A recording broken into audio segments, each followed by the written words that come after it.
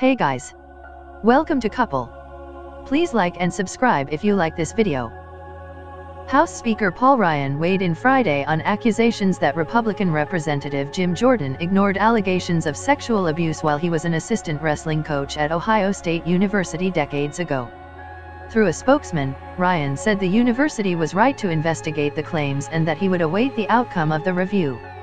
"These are serious allegations and issues," Ryan's spokesman Doug Andres said in an emailed statement. "The university has rightfully initiated a full investigation into the matter. The speaker will await the findings of that inquiry," Andres said. Jordan, R. Ohio, a powerful House conservative, faces allegations from multiple former wrestlers that he knew about sexual abuse by the team doctor, but did not report or try to stop the misconduct.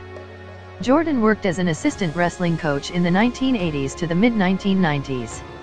He was elected to Congress in 2006. Jordan has been floated as a possible replacement for Ryan, who is retiring this year.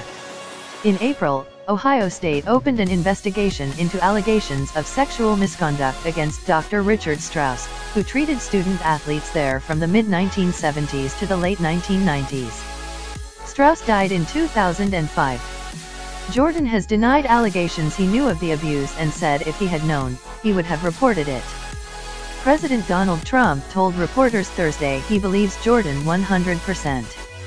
Jordan is close to the president and has been one of his key allies in Congress.